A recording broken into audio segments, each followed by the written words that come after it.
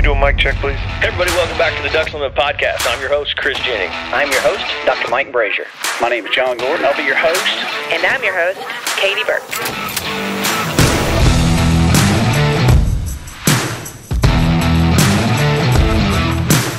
Welcome to the Ducks Unlimited Podcast, the only podcast about all things waterfowl. From hunting insights to science-based discussions about ducks, geese, and issues affecting waterfowl and wetlands conservation in North America, we bring the resource to you, the DU Podcast.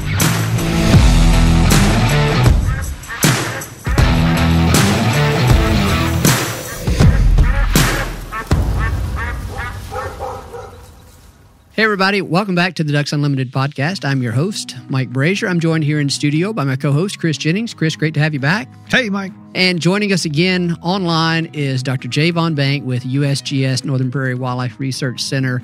We're going to talk, this is episode 2 or part 2 of our species profile on white fronts. Jay, did I get the name of that, of the research center there correct? I was close if I didn't get it exactly right. Yeah, you got it. It's a mouthful. It's been a while since I've talked about, I always just refer to it as Northern Prairie. It's a classic research center where just a ton of waterfowl research has been done. But yeah, Northern Prairie, US, that's how we refer to it shortly. When we concluded our previous episode, we had talked about the diet, where we talked about sort of shifting distributions of white fronts during winter, some of the causes there. And then we had talked briefly about food habits, what they eat during winter. And then that leads us to talk about the sort of physiological reasoning for some of what they eat and how it plays a role in their successful migration north and then in egg formation, incubation, etc. So why don't we pick up there, Jay? Talk with us about spring migration, and you can take that however you want to in terms of timing, nutritional, energetic demands, and route. I know you studied it as part of your research, so take it away with regard to spring migration for this species. Sure. I guess we'll just start out with timing. You kind of see white fronts start to pull out of those snow goose flocks, like we mentioned in late winter, and kind of start to separate themselves a little bit, and be about February. Early February, really all through February, you start to see white fronts make their first migratory movement away from the wintering grounds. And it doesn't change a whole lot whether you're in the Mississippi Alluvial Valley of Arkansas or in North Texas. It's kind of that same timing. So February and into March are big months or big weeks for white fronts to start migrating. White fronts make pretty large jumps during migration as far as they can, and so like from Arkansas, you may see a bird jump up to Iowa or South Dakota, depending on the snow line. Sometimes Nebraska, if you're in Texas or Kansas, certainly a big stopover northward, migratory stopover, and from there they're really refueling. They're making some jumps.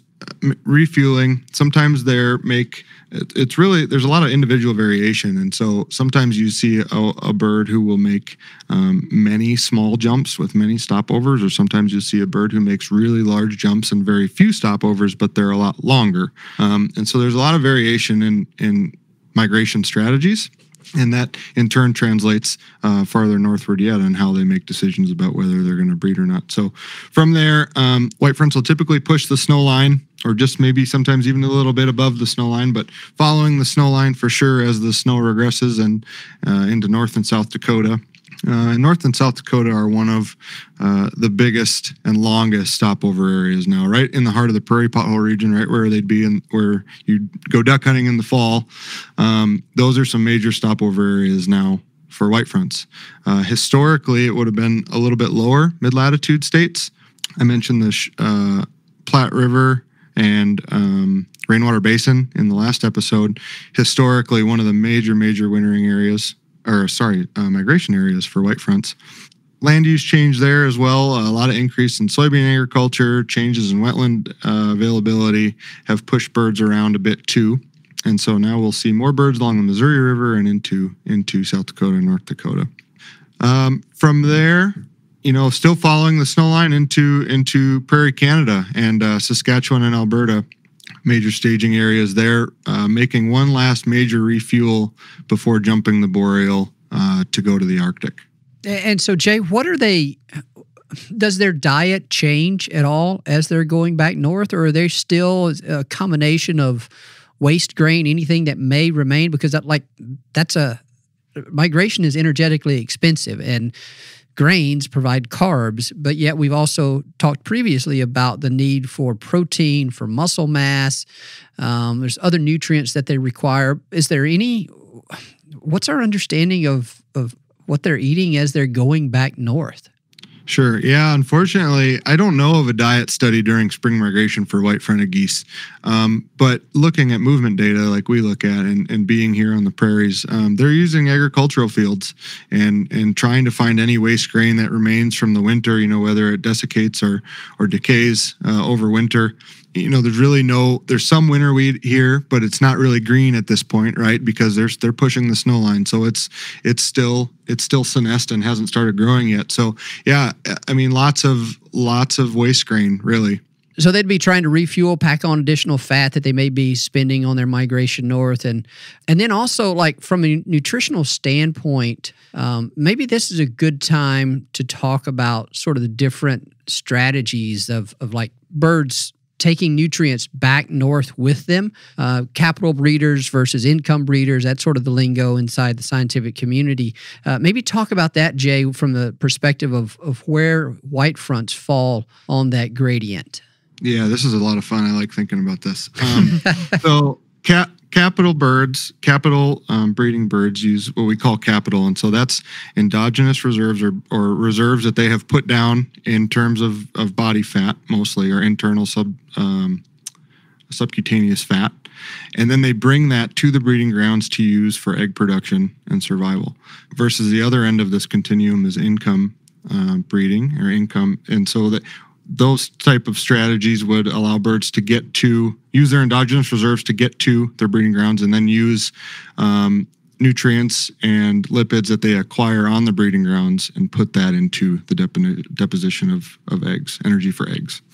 And so geese as a whole kind of fall towards the capital side of this, where they're carrying lipids and energy from lower staging areas, Prairie Canada, and the whole migration up to the Arctic. And that's because you think about the timing, whenever by breeding in the Arctic, it's a very narrow window of time, right? That they have to be able to successfully lay a clutch of eggs, incubate it, pull that, hatch those eggs, and then raise their broods in time to fly back south before it gets cold again. And so whenever in order to get up there as early as they can, or when they get up there as early as they possibly can, there's not a whole lot of green vegetation growing to begin with at that point, right? Is that kind of a fair way of saying it?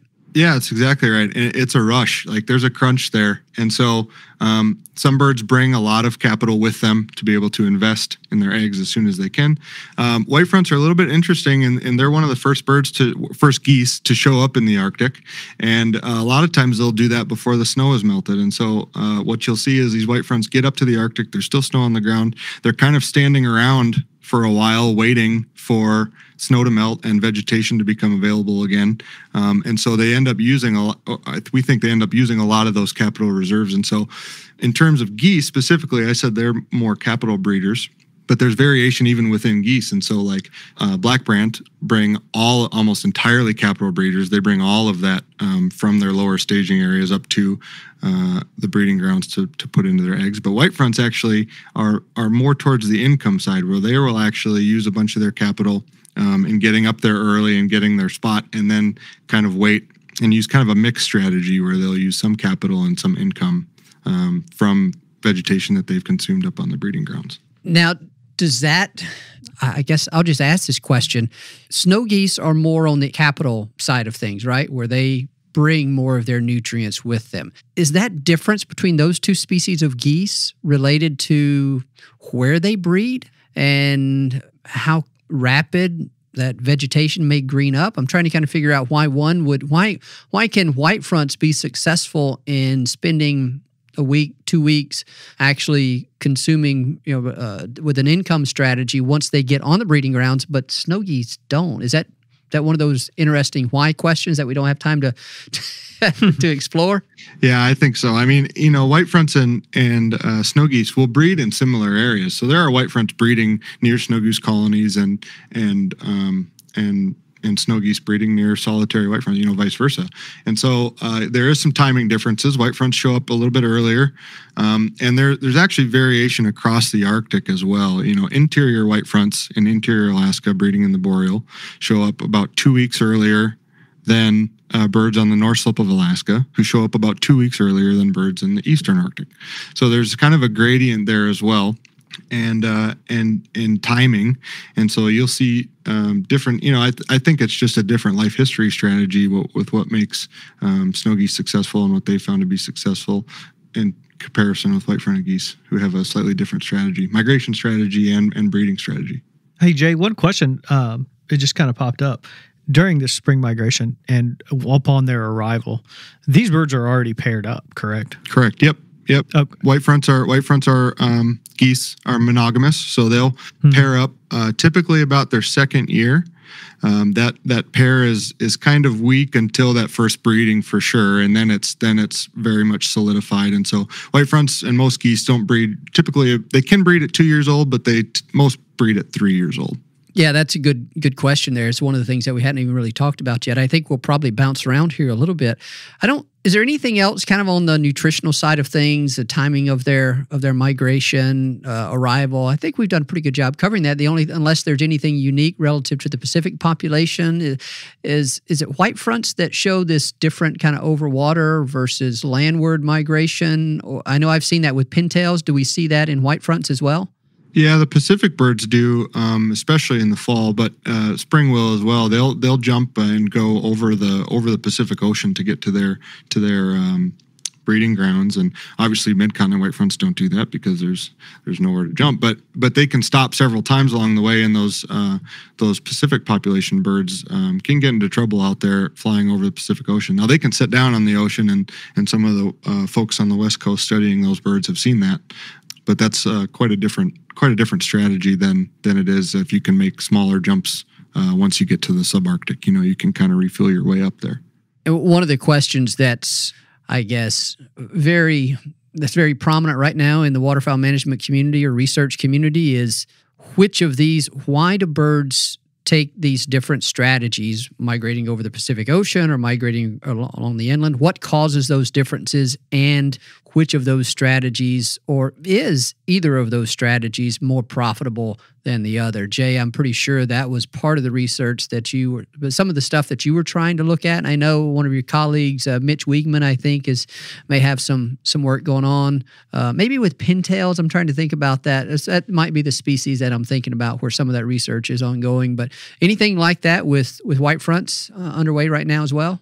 Yeah, I mean, those are the major questions, and especially, Mitch is really an expert on mid-continent white fronts, but also the Greenland white-fronted goose, and those birds do this kind of stage strategy where they jump from Ireland over the ocean to Iceland, and then again over the ocean and the Greenland ice sheet to the west side of Greenland where they would breed, southwest side. So they have an extremely different strategy. I think that flight is like 16 hours over open water nonstop. And so, yeah, a very different strategy. And how does that strategy vary from a bird who can take environmental cues like our birds can? As they fly north, they can look at how the vegetation in the snow line is changing. They can take environmental cues versus those birds who are flying over open ocean who don't have those cues. So yeah, there's some ongoing work right now looking at how those strategies differ and how it translates to reproductive output. We look forward to getting those results somewhere down the line. We'll have you back. Actually, we need to get in touch with Mitch as well. I've talked to him about having him on an episode for a number of reasons, and so we'll have to make that happen. Let's move on. Let's get back to sort of the mating system side of things. You talked about their they mate for life, perennially monogamous. Talk about their family groupings. How long do the young birds stay with the adults? What do we know about that? Yeah, so perennially monogamous. If a pair successfully has a clutch or a brood that fledges, it's about 4 eggs. Typically, there's about 4 goslings, and those birds will stay together for sure through the first year. So, I mean, you've probably seen it if you've looked at white fronts in a field, or Canadas or snow geese. You can see this too. They have small family groups, and that's a really common hunting strategy for Canada geese earlier in the year. They have family groups, and white fronts do the same thing. And those birds will stay together throughout the winter and through the next summer. And actually, in white fronts, family association is really, really strong. And so in some years, those juveniles will be associated with their parents even 2 and 3 years out. Some of the records are 8 years in mid-continent population. There have been family associations, whether that's offspring to parent or sibling. It's even stronger in the Greenland white-fronted geese. Those birds have been parent, offspring, and sibling for like 13 years in associations together consistently. Wow. Boy, it seems like somebody needs to kick those youngsters out of the house. Well, there's been a lot of research into is it beneficial for what's the benefit of that, and why does that work, and some of it is vigilance, right? And so like the first summer after a family has come back to the breeding grounds, those juveniles will kind of hang out near the nest, provide some vigilance, let the female and consume more energy and not have to spend time looking for predators. These kind of trade-offs where you have other folks looking out for you, and you can feed a little bit, and those kind of things. Yeah, and I've seen that specifically, and also in snow geese, it's very obvious. But with white fronts, I've seen it when hunting. When you hit a call, and some of those juvenile white fronts, their feet are out and their wings are set, and then you can see the flock. There's 3 or 4 adults in there, and you can just watch some of these adults kind of swoop under that juvenile, get underneath it, and push it back into the flock, and they fly right past you. And it's like, oh man, that one, that's probably the benefit. That's probably why they do that. One reason anyway, the protection level there. Jay, what about related to family groupings? You said those can stay together for many years. What do the young birds do? I'll reveal another part of my lack of knowledge about Arctic nesting geese. What do the young or the subadults do when the parents are nesting? Do they hang around close? What's their, I don't want to say what's their role, but what do they do? What do the subadults do that allows them to stay close and then kind of remain intact over multiple years? Yeah, sometimes there's been observations of them doing that, hanging out fairly close to the nest and just going through their standard molt cycle and everything like that, and hanging out near their parents. Other times they will make leave and head to a molting area where there's lots of either failed breeders or non-breeders like they are. That first year they can't breed, and so they'll leave and go to a molting area where there's lots of non-breeders or failed breeders, like adults who have failed due to predation or weather or whatever else. I know Chris has some questions about survivorship and the survival rates, things like that. What I want to do real quickly, though, since we're kind of up there mentally on the breeding grounds, kind of walk us through the basics of the nesting ecology of this species in terms of, I mean, obviously the goose lays the egg, we know that, but in terms of incubation, what's the average clutch size? Kind of walk us through some of those basics. Yeah, so if especially a new pair, say it from the wintering grounds, the female will lead the male back to their natal area.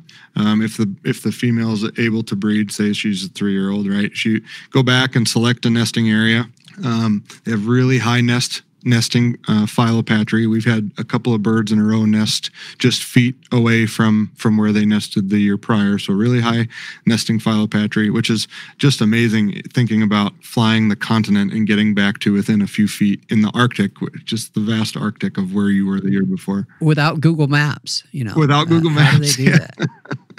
Yeah, it's fascinating. And so the female will select a site. She'll make a bit of a scrape. Waterfowl don't carry things to their nest.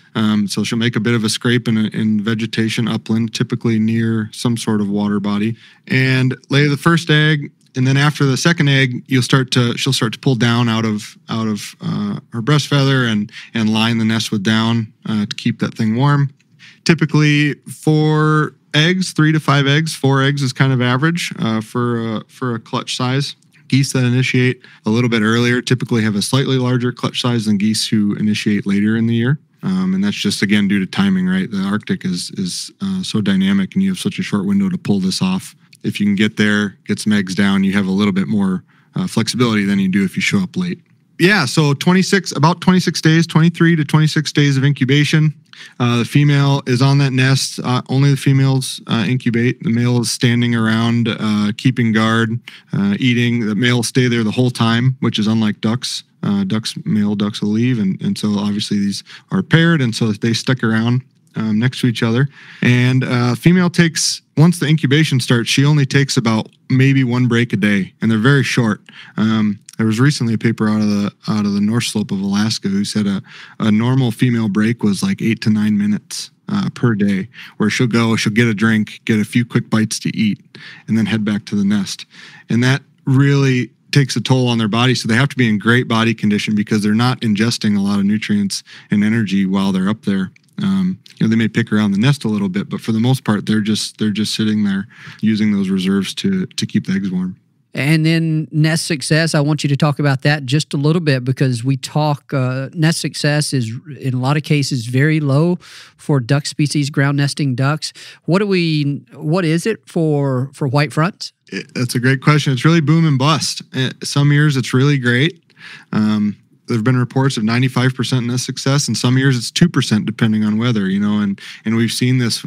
We can talk about this if we talk about population a little bit, but the last 10 years or so, there's been a ton of Arctic goose nesting failure. We've seen it in snow. We've heard about it in snow geese. You hear about it most in snow geese, but these other species are taking the hit too. And so I think an average is about 48% nest success, and nesting propensity, which is the number of birds who try to nest, is really hard for us to get a hold of. Based on some of our transmitter work, it's somewhere in the 50% range as well.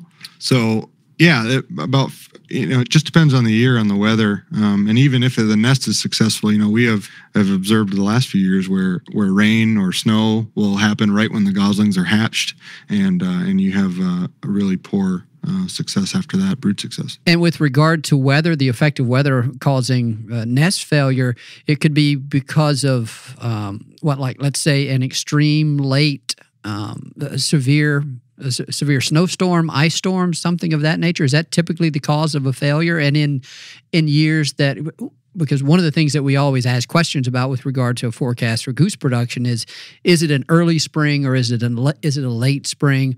Are there some years where you just see pretty widespread foregoing of breeding because it's so late? Yeah, I think, in terms of weather, it can be anything. It could be snow, but I think the big one is rain, prolonged cold rains on newly hatched goslings who don't have all that great of waterproofing, still in their down feathers, they just can't take those kind of temperatures. In terms of earlier spring, I think the earlier springs get, which we've been kind of seeing with our climate trend, spring's getting a little earlier. But more variable, right? We've had some just kind of wildly variable weather up there due to climate change and things like that. So it's really a year-to-year process. And then another key difference between Arctic nesting geese and, let's say, most duck species, certainly prairie nesting duck species, is renesting.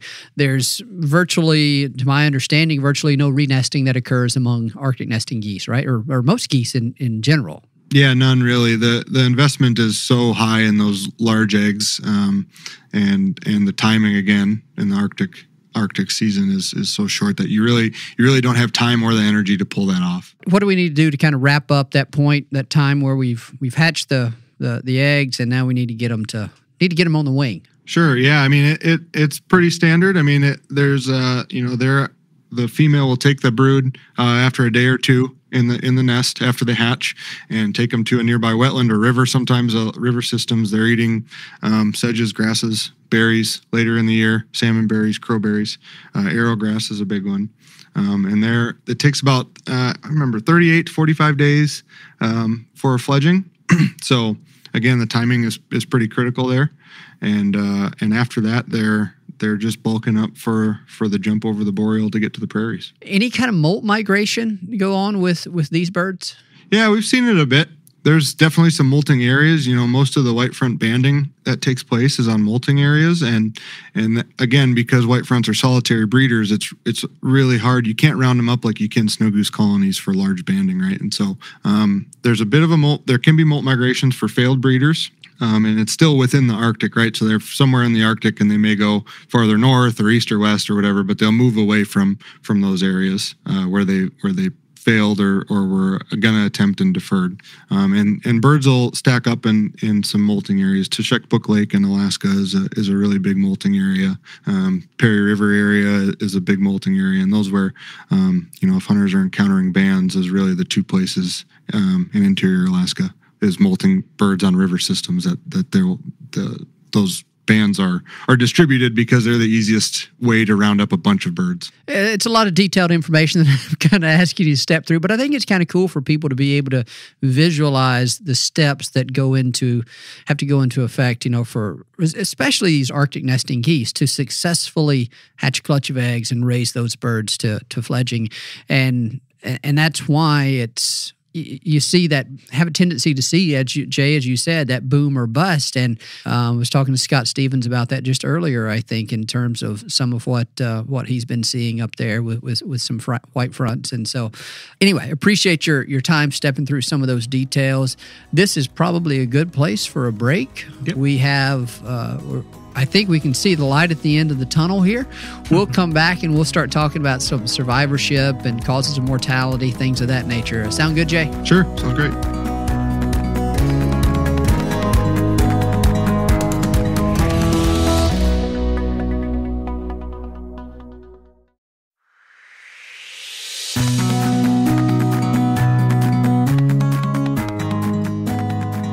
Welcome back, everyone. Here in studio with my co-host, Chris Jennings, and online we have Dr. Jay Von Bank joining us again to talk about white fronts. We're going to finish out this species profile.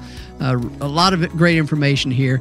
Chris, you had some questions about, I guess, survival rates. Yeah, survival rates and really just having an understanding of life expectancy. We had an experience last year where one of my buddies shot a banded white front. And it was, I want to say, if I remember correctly, it was like 16 years old. That's an old goose there. And I just wanted to know if I was right in saying that was a pretty old goose, or if that's, kind of some of the average of what some of these birds live. Yeah, I wouldn't say that's a little high. I wouldn't say it's average. I think from what we know using bands, 5 to 6 to 7 years is kind of an average. I just looked at the USGS banding longevity records today, and the white front record is 34 years, 7 months. Ooh, wow.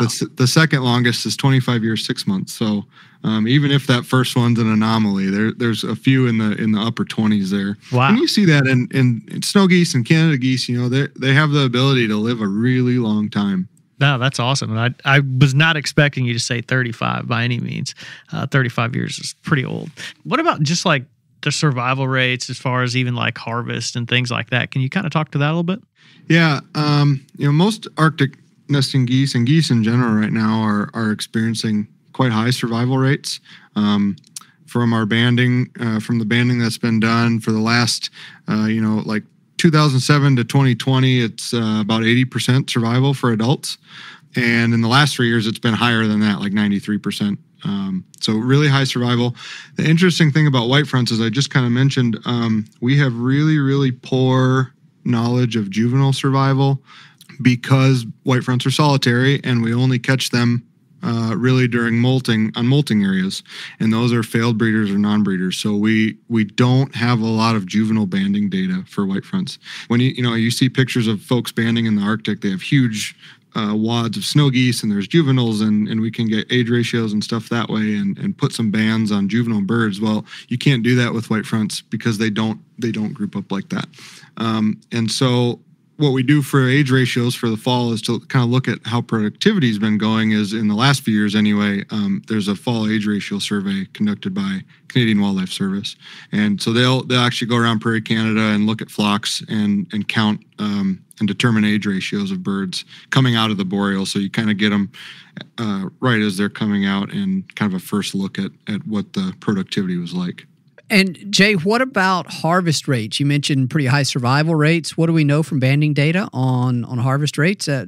Probably not going to have a great handle on that for juveniles because of what you just talked about. But what do we know for adults? Yeah, so when we talk about white front populations, we really talk about adults. And so when we estimate, we use banding data to estimate population abundance using a Lincoln-Peterson estimator, one of the methods that we use for estimating abundance.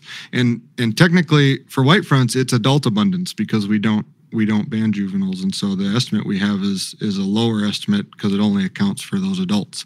Harvest and harvest rate is about 4%, kind of bounces around 4% a year of direct band recoveries for a year. So birds that are banded in 1 year and shot in the same year, about 4%.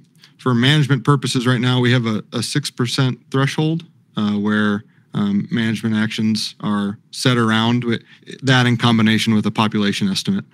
So we're kind of under the harvest rate estimate, which is fairly low for some geese. I think other Arctic nesting geese, cacklers maybe use about 10% threshold, and so a little higher, but white fronts is about 4%. That's probably a nice segue to talk about total harvest. And I pulled some numbers on this morning, Jay, just out of curiosity. I'm not sure if you have anything, if you did the same, but kind of looking at harvest over the past, what are we looking at about here, 23 years across the entire U.S., it's pretty flat. I mean, I say it's flat. Yeah, it's not trending necessarily in one direction or another. The average is probably somewhere around 250,000, something like that. And there's some ups and downs from one year to the next. But when you look from early 2000s to now, it's still on that pretty same trajectory. Is that kind of what you found as well? And then what also about that distribution of harvest among flyways? Where does most of that occur? Yeah. I think that's pretty standard. I had about 300,000 a year, and then most of that comes now from the Mississippi Flyway, about 120,000 of that, and some in Canada, about 72,000, and then the Central Flyway is still harvesting about 86 or so thousand. Those are long-term average numbers, but most of it's been redistributed. It used to be Central Flyway. Most of it's been redistributed to the Mississippi Flyway. In terms of band recoveries, Arkansas has the highest band recoveries proportion, about 30%. Louisiana, Saskatchewan, and Alberta, kind of in that order. And those, it's essentially shifted, again, as we talked about with the distribution in the last episode, over to the Mississippi Flyway. But even states now like Indiana, Illinois, even farther north, like North Dakota and South Dakota, are increasing their white front harvest a bit as well. So lots more people out there chasing them, as Chris mentioned before. But again, redistributed over to the Mississippi. Yeah, I'm looking at this trend here for the Central Flyway, and it's downward as you've talked about. I mean, it's not crashing, but it's a pretty steady downward trend. But some of that harvest is probably redistributing to states, or at least certain locations outside of coastal Texas. But yeah, nevertheless, that trend does hold for sure. And Jay, one thing, and this is something that I hear quite a bit, and this kind of will lend us to kind of move towards overall population here, but in Arkansas, they're like, oh, the spec numbers are so high. And it's like, I don't know if the spec, people are kind of assuming that just because now there's a bunch of specs in Arkansas where, that's not really a good reflection of overall population. That's just what people are assuming just because that's what they're seeing out of their blind. So can you kind of speak to that too, where this distribution of birds may just be, kind of keeping it level. Population's pretty steady, but people are just seeing them in different areas. Not so much there's just more of them. Yeah, and that's I think based on the data that we have, it's certainly the case. I've been in Stuttgart in October, and it is wild. I mean, there are a ton of geese there, and that's one of the first places they'll show up, in the south, and so you see a lot of them, and then no doubt Arkansas winters the most geese now. But yeah, it's a redistribution, and people in farther north and Kansas and Oklahoma and other states are seeing more and more of them now as this redistribution kind of continues. And so yeah, it looks like there's a ton. I've heard they're the new snow geese, and we got to get on them now and before they explode like snow geese. And if you look at the data, the population data, it's really not the case. I mean, they've certainly increased over the last, say, 40 years or so since the 1980s. Definitely increased, definitely more of them. But over the last 15 or so, 2009, 2010, we've actually had a bit of a decline in overall abundance. And so, yeah, we're seeing a lot of them, and there are more than there have been in any recent, besides the last 20 years. In long-term history, there's definitely more of them, but the last few years there's been a decline. And I don't know that we have a great handle on it, except for that my speculation is that we've seen it in snow geese too, where snow geese have declined quite a bit, and most of that is due to reproduction, because we know survival is extremely high in these geese. It stays high, but we know reproduction and recruitment varies quite a bit. And I think that's probably what we're seeing here as well. Jay, I don't know if we've mentioned it, but what's our best guess on the population size for white fronts right now in North America? And take your pick, whether you want to talk about a breeding population or fall population.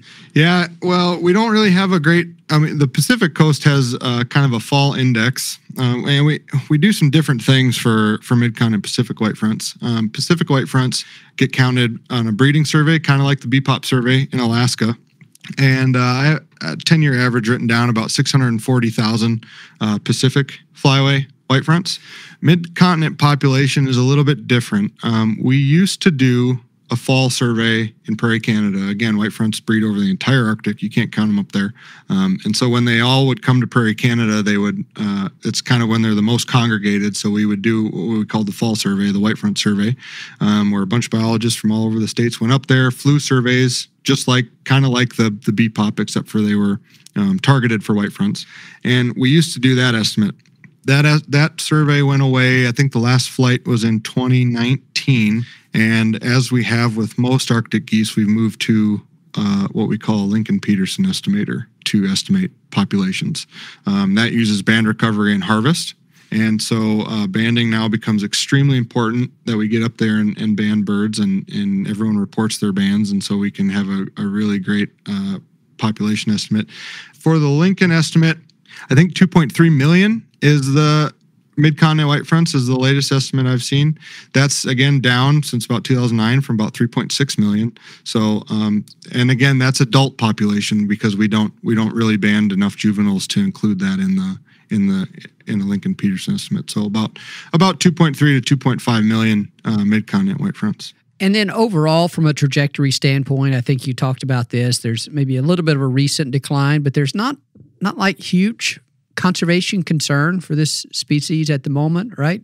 Yeah, I don't think so. I think, harvest has been, I think everyone's been playing it a little bit careful with harvest. And so, limits have stayed fairly low, 2 or 3 in most states. And talking with hunters, it sounds like that's kind of preferred. It seems like people like a 2 or 3 bird limit, can get their birds and get out and have fun with it, And so, we're always worried about water on the landscape and water availability and habitat availability. But in terms of population estimates, we don't have a strong tie, to my knowledge right now, for any habitat concerns to population levels. Jay, the only thing that kind of comes to mind, and you could make the case that it certainly will have some, there's a long-term concern here.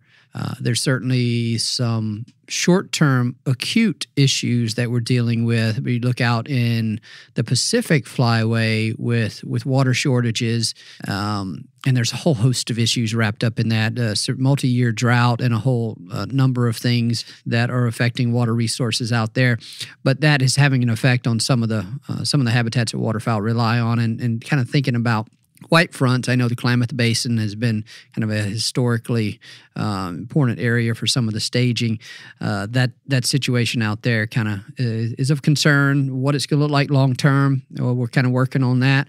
And then Central Valley, the drought, multi-year of drought. I think, what was it this year? The 50%, only 40% of the average rice acreage was planted. And so we're not even talking about the availability of water in winter. Of course, white fronts aren't necessarily tied to flooded rice fields. They're going to be in some of those dry rice fields, right? But when you lose 60% of the planted rice from that kind of landscape in an area that was already seeing some increases in white front populations, snow goose populations, things, that's probably, if you look across the North American landscape, that's probably the one area right now where you would say that's something to kind of keep an eye on, and not necessarily in terms of maybe a population sustainability perspective, but what are the birds going to do? How are they going to adapt to this? We talked about that early on. These birds are incredibly adaptive. They have wings. They can pack on nutrients. They can move,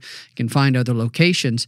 And I know a lot of our people out there are going to be investing in some research to try to figure out how the birds are going to respond to that drought out there this year. And white fronts will certainly be one of the species that we'll be looking at. And I don't know if we're putting transmitters on any of those birds, but definitely that's a species that could come into play on that. So, any thoughts on that, Jay? Yeah, I said not really. There are a few things we're thinking about along those lines. They are adaptable, but that doesn't mean that we can be unconcerned with habitat availability. I think most of it revolves around rice currently. They are using other habitats, but that's still one of the main pulls to the Mississippi alluvial valley. And there are changes in rice agriculture, whether it's total acreage or flooding and burning practices or crawfish agriculture or zero grade leveling or all these other kind of things that go along with rice agriculture. So those are things, but it's not, it's specific to white fronts, but it's really all water birds that rely on rice agriculture. And so, those kind of things are really important to just kind of keep an eye on. Yep, for sure. Probably the only thing remaining to talk about, Chris, is I think we have this here on the list, hunting insights and table fare.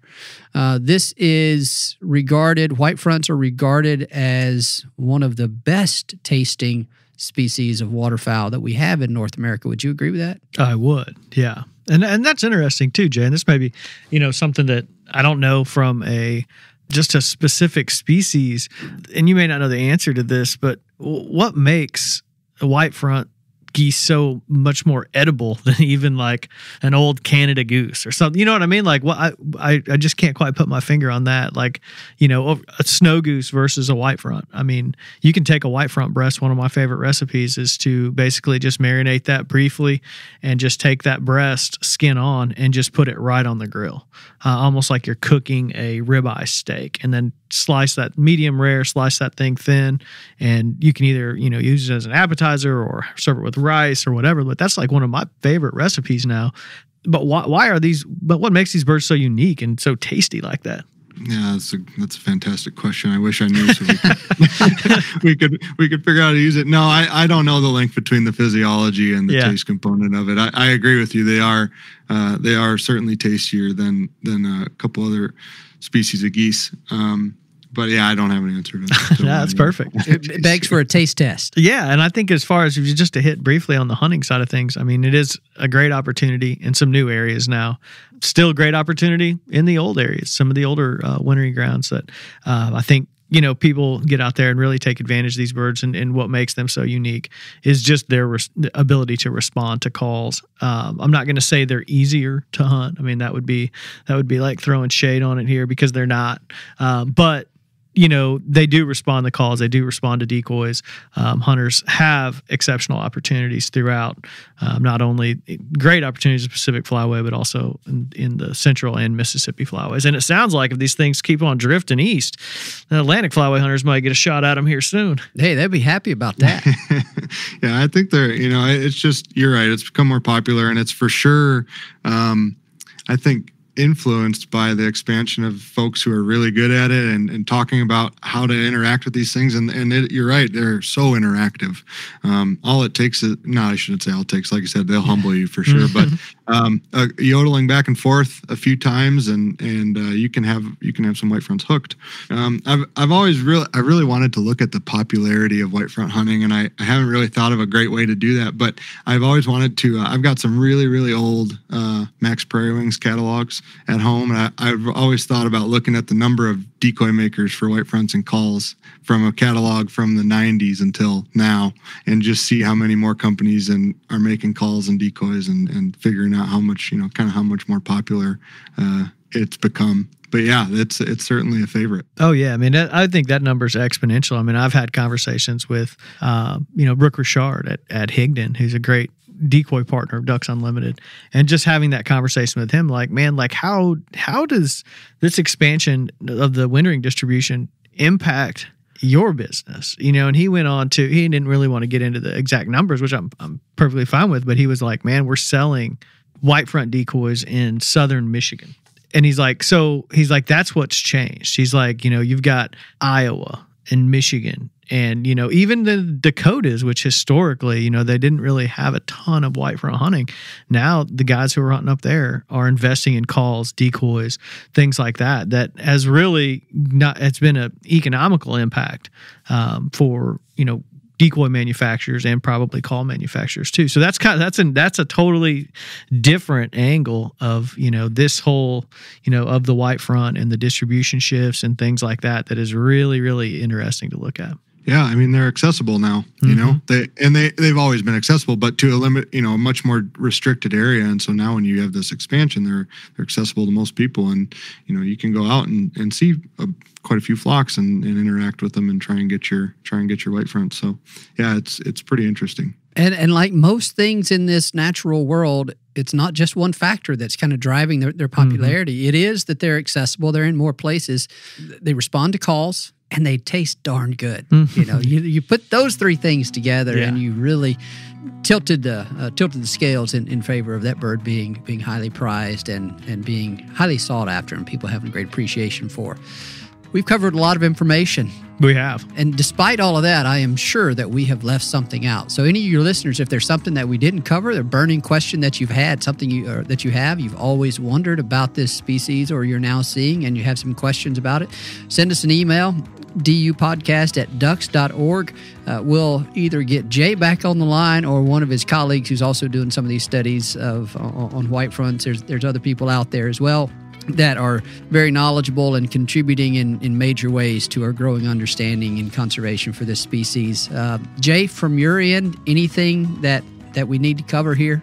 No, that's great. I want to reiterate the partnerships and the folks involved in all this research. This is not just me. This is a ton of researchers from all across the South, and land managers and state waterfowl people and private landowners who have contributed. And this has been a huge team effort that we've learned a lot from, and I think we're going to learn a lot from for the next few years. So thanks to everyone involved, and I'm happy to chat more anytime you guys like. Thanks so much, Jay. Chris, thanks for being here. My pleasure. A very special thanks to our guest on today's episode, Dr. Jay Von Bank. We appreciate his time and expertise in educating us on all things related to the greater white-fronted goose. Thank my co-host for joining me, and thank our producer, Chris Isaac, for the great job he does with these episodes. And we thank you for listening and for supporting wetlands and waterfowl conservation.